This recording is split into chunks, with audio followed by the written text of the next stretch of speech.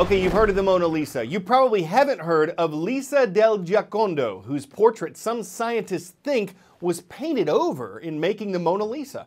Pablo Picasso apparently painted over someone else's portrait to create his work, The Old Guitarist. Same thing for Vincent van Gogh in painting Patch of Grass. One thing these findings all have in common: they were discovered decades or centuries later using modern scientific instruments. Here's how some researchers solve or find historic mysteries of art. A painting will change from the moment it's made, and so there's no chance of restoring it to the way it looked when it was first made. But you can appreciate how it might have looked by doing the research that's needed and then present it in the best way it can be presented.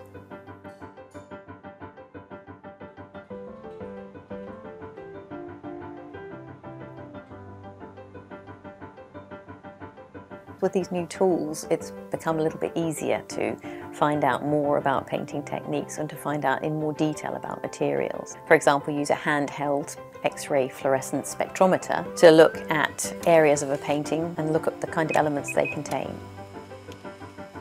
We learn quite a lot from people X-raying pictures, and X-rays will penetrate all the way through the painting, so you can see aspects of the whole thickness of a picture. And sometimes you can see the frame and the nails that have been used to hammer the canvas in. Sometimes you can see reworkings in paint, so you can see things that you can't see on the surface.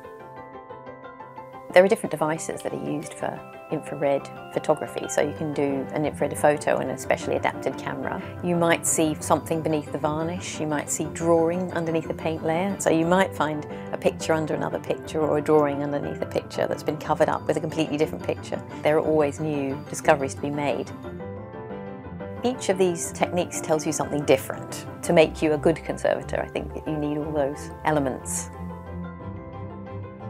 Eventually, everything changes and everything deteriorates. Although we now use materials which we hope will last at least 100 years, inevitably pictures will need to be cared for. And those works that have been cared for, now we retain them, we benefit from that, we can still see them. And the things that have been very neglected, we've lost them. So that's why conservation is important.